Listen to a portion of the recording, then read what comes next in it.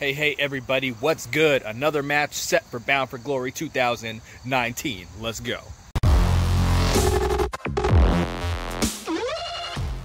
Hey, what's good? It is your boy BQ. Welcome to the Impact Lounge YouTube channel, the #1 place to be for the Impact Wrestling fans, so the #1 channel you must subscribe to. As widely expected, Marafuji has accepted the challenge of Michael Elgin at Bound for Glory. Elgin laid out the challenge with a pretty good promo this past episode of Impact, and then he cut a really good promo days later saying, see, that's what kind of guy I am, what kind of guy he is. If somebody challenged me, I would have answered right away. Where's Marafuji? I thought he did a really good job with that, but I really caution Impact to stay away from cutting these promos in Mexico. I do like the Mexico tapings, and when people say the crowd is dead and stuff, I don't hear that. I hear a louder audience when I'm watching these shows, so I don't know where people are getting that from, but they do respond differently to different things. However, cutting an English promo in the middle of the ring, I don't think is ever a smart idea. In Mexico, you have to know your audience, and you have to book based on that audience and cut promos based on that audience. Mexico is not necessarily a country where everybody speaks English, even in Mexico City. So I just think it's a very easy way to put the crowd to sleep. When they do record in Mexico, I think it has to be very action heavy, very fast paced, and then booked based on their stars. Do not book your baby faces against their heels, because your baby faces are going to get booed. So take advantage of their baby faces with your heels. I just really caution them from cutting these promos, because you didn't get that reaction out of the crowd that you wanted. Because #1, you're expecting the Mexican fans to be familiar with the Impact product. Now you're expecting them to be familiar with the Noah product.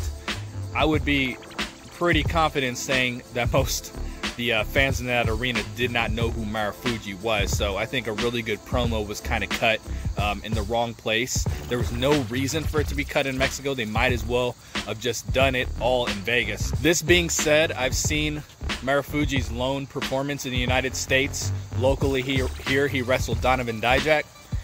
I said this then, and I say it now, and I mean it. It's the best match I have ever seen in person, and I'm not a Donovan Dijak fan, or whatever his name is now. Never have been. But that match was the best I had ever seen in person in my life. This guy can really go. Now, the problem when he was on Impact before is they didn't let him go.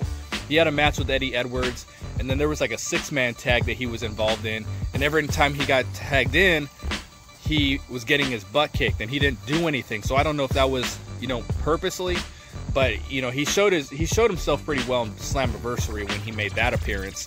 But I don't think we really got to see on Impact Television what he can do, because he is excellent. He's really good. And then Michael Elgin's been killing everything he's doing. He's been like perfection since joining Impact Wrestling, in my opinion. But we're 4 matches in. 3 of them have been booked with no build whatsoever. And then the main event has had build, but Brian Cage has been an absent champion. So right now, the build for half the card has been announced, and it's super lackluster in that sense. So we got to hope that these next 4 have a much better build when they start taping in Vegas. So we got 1 more episode in Mexico. I have a feeling they're gonna book another match after that, which is gonna leave 3 for the tapings in Vegas. So the build has not been good. The Bound for Glory build is never good. It really never is. The Slammiversary build is always excellent. Even in the waning days of Dixie Carter, the build for Slammiversary was good. But the Bound for Glory build every year is fucking awful. That being said, with the 4 that have been announced so far, I would say this has the potential to be the match of the night. I think it's still going to be one of the top 2 matches. Doesn't matter whatever the other 3 or 4 they announce are. This one, I guarantee you, is going to be a show stealer. It's something you want to get excited about.